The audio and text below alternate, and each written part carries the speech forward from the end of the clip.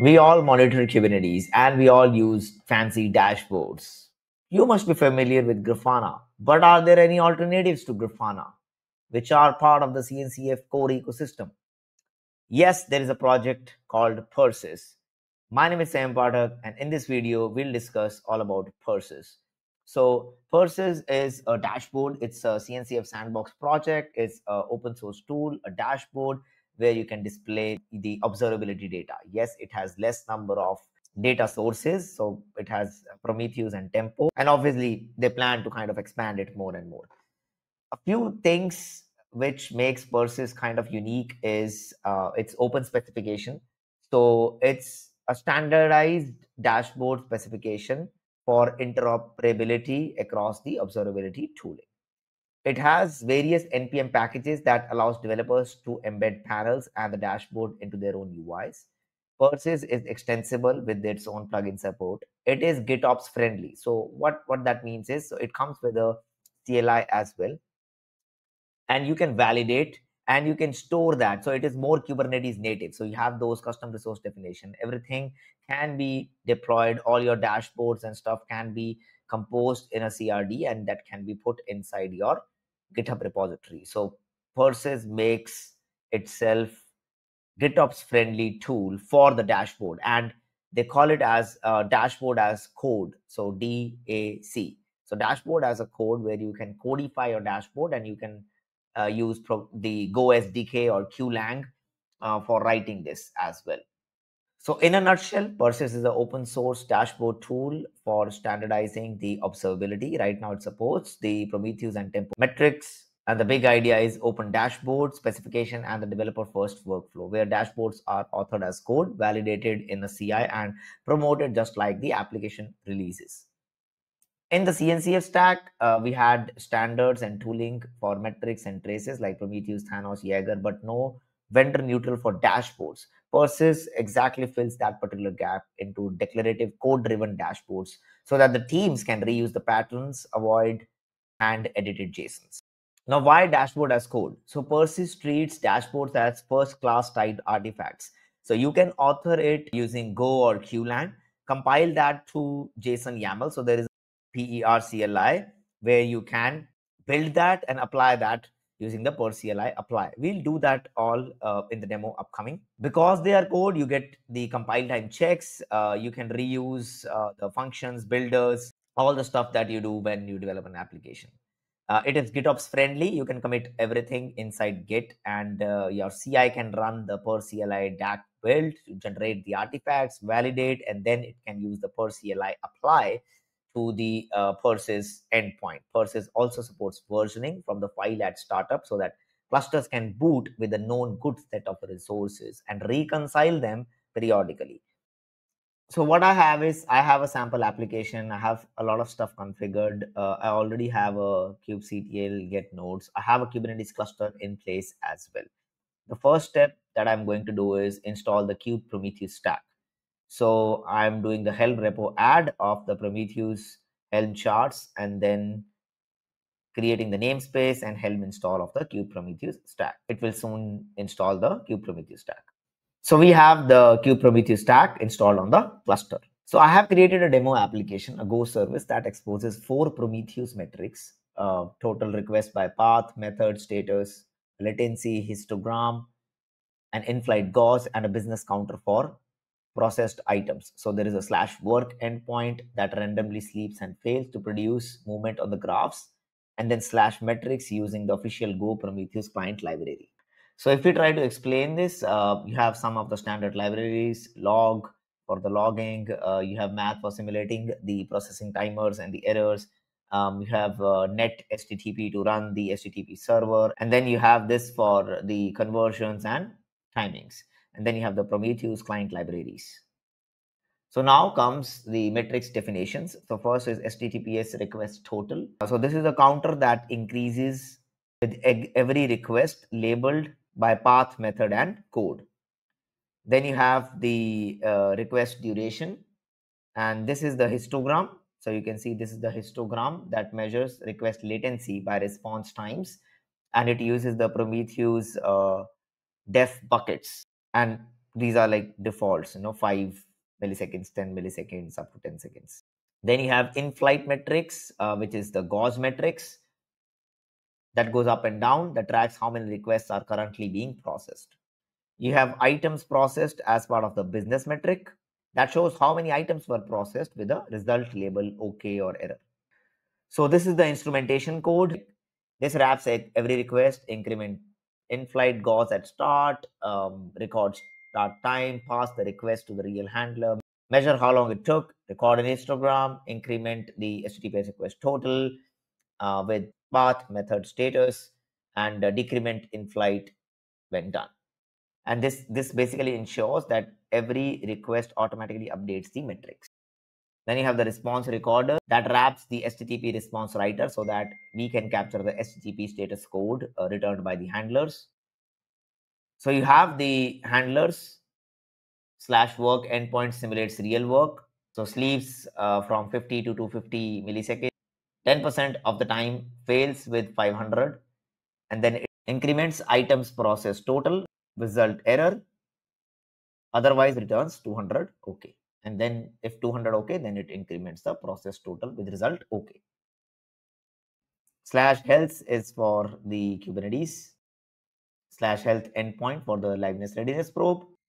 Then you have the main function. So you have mux, which is the multiplexer with the routes / simple hello /work simulated workload /metrics Prometheus scrape endpoint served by prom HTTP handler, and then /health, which is the /health z, which is the health checkup, and it is running on port 8080. So this is the simple Go application. Then you have the Docker file where you have the build phase, you copy everything, you build it, and then you have the run phase where you copy the above build output in the distro.ls image.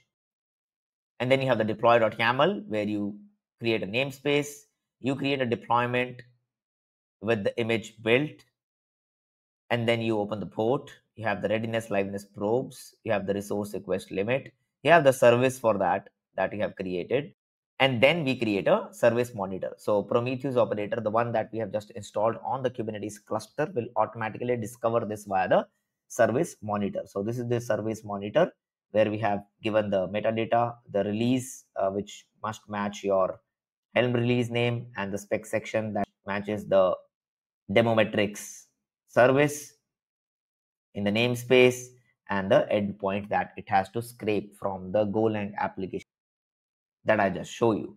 So let's try to see everything in action. So kubectl get pods -a. So we can see our Prometheus is up and running. So we have Docker buildx build platform Linux AMD 64, tagged it as IM911 Perses demo latest push. We'll build that again. So the image is built in push.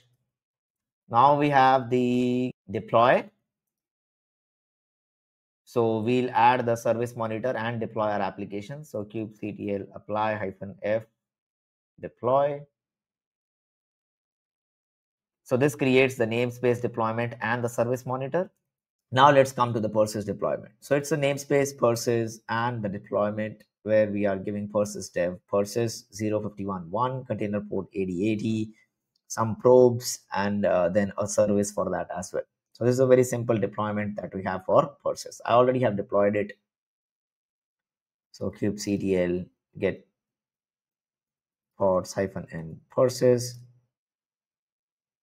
So we already have this. Now what we are going to do is we're going to port forward that because it created a service too. And then now we try to access this.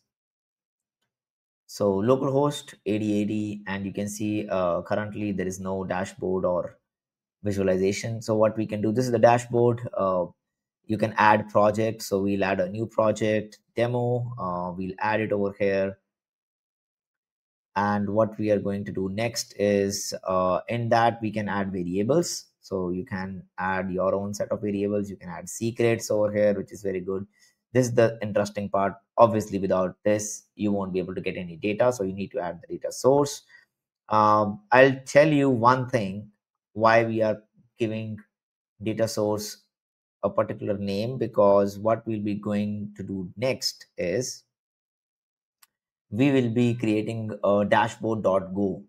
So dashboard.go is basically a codified version of the dashboard. So yes, you can do the dashboard as code. This is what is the main USP, right? For Perses, that you can do dashboard as code. Now here we are doing the Perses Go SDK, and we have the dashboard and the panel. We have Prometheus plugin, and then in this particular thing, we are creating a new dashboard. So new dashboard, project name, and we are making sure it belongs to the project name demo. Now we are saying the local Prometheus data source that it has to add this particular dashboard to is the prom in cluster. So that's the one that it has to add to, and then point to the Prometheus service. And this is exactly what we need to give in the UI when we are adding it. So this particular name, scrape interval, maybe 5 seconds because we want it quick enough. Now the URL. So URL is Kubernetes stack, Prometheus.kubernetes stack svc 9090 and save. So it should give us the data source which is added. Now when we go over here, we don't have anything yet. So we don't have any dashboard. We have to add a dashboard. Now you can add a dashboard manually, but what we are trying to do is we are trying to add a dashboard in a codified way. So next we are adding a variable. So we are getting the pod, because we are creating this particular dashboard for our O11Y demo pod that we deployed onto the cluster. And we are now adding the panels. So we are adding traffic, latency, errors. It is basically add panel, request by path. This is a PromQL query. This is the latency P95. And then you have the errors. And then you have the add panel. So everything is the PromQL queries. Very simple PromQL queries over here. So what to do next is basically you can install the PerCLI. So you can go here and the Perses releases. When you download this, any of the operating system specific. So I already have downloaded that PerCLI. You can see that. Now what we do is we do the login. So PerCLI login localhost 8080 successfully logged in, because we are already port forwarding that through localhost 8080. And now we already have dashboard.go. So we do PerCLI DAC, dashboard as code build -f dashboard.go and give a JSON from that. So it successfully got the JSON. Now we apply this kubectl apply PerCLI apply -f built. So the object has been applied in the project demo. Now when we come back, we go to Perses, we do the refresh, we should be able to see a dashboard over here, which was not earlier. So we can see a dashboard coming up over here. And you can see all the graphs that we created. Last 5 minutes, we can also set auto refresh on. So service monitor is running, everything is up. We also have load generator that we can generate the load for. So what we can do is we can port forward our application service as well on port 8081. And this is a simple load sh that is doing a curl to localhost 8081/work. And you can directly do it. So you can see what it will create. Done, done, done, done, done. So we can have these, and then you can have metrics,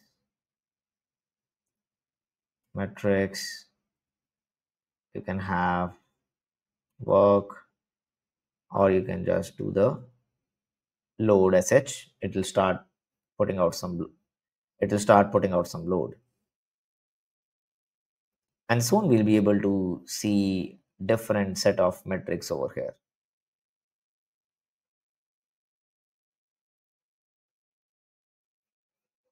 And you can see the dashboard is updated. and we have new set of metrics. So like this, you can have metrics as code. There is also a Perses operator that you can install on Kubernetes that have different custom resources.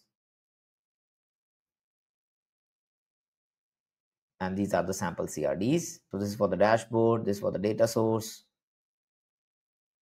And this is what will make it GitOps native. So you will have these, and then you can easily update in a GitOps way. And also you have the Perse CLI that can be used as part of your GitHub Actions.